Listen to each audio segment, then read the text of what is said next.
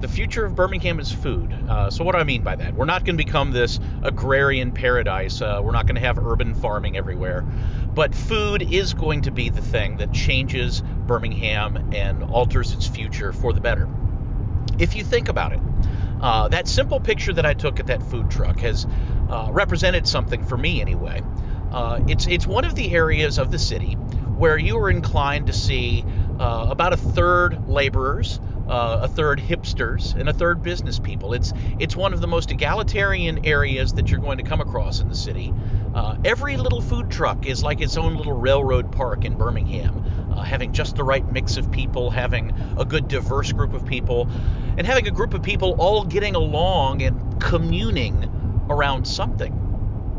It's been that way for a long time, and I'm going to take that from the present, and I'm going to go back to the past.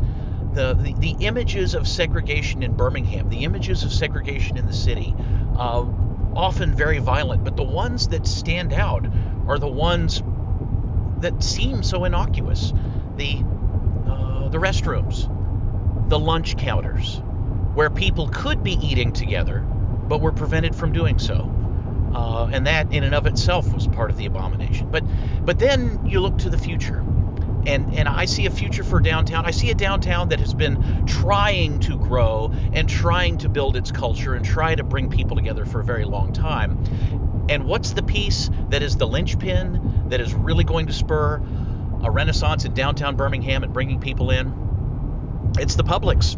It's the grocery store. It's food. You put the kind of food in there that brings people together, and people can't help but be together. So there's your answer. It's food.